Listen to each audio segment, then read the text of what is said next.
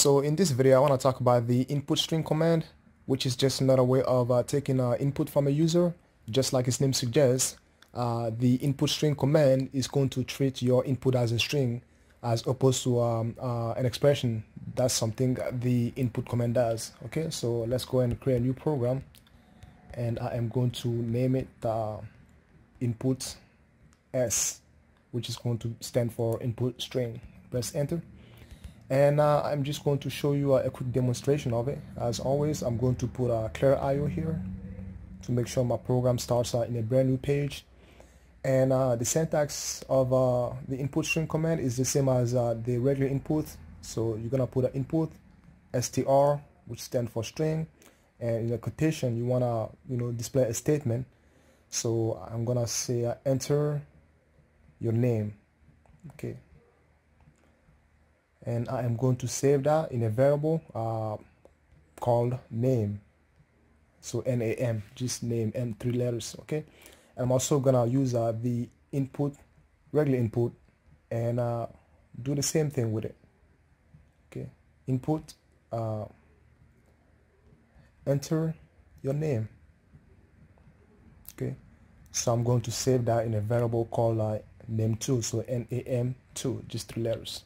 Okay, and then I want to display both answers. So display statement is gonna display the first input string. So I'm gonna put an indication to tell, so I can so I know which one is being displayed.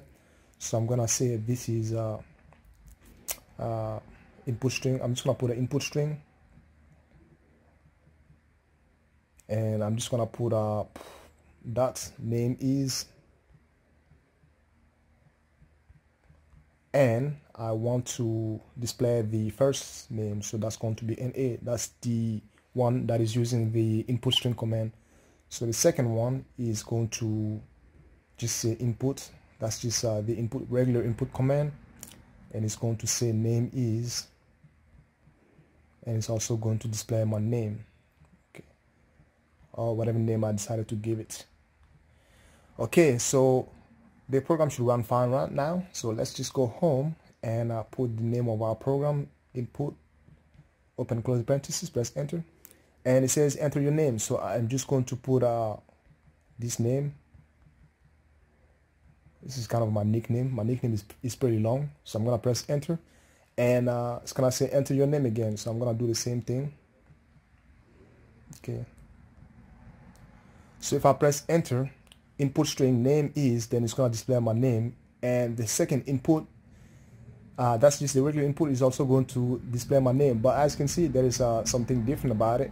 So the input, the second input command, which is just the regular input, is going to treat your name differently. So that has that input command is going to switch your names around. So since D, the letter D comes before G, so it's gonna switch your name around, because that input command is just for expressions, and the first input string is gonna deal mainly with strings.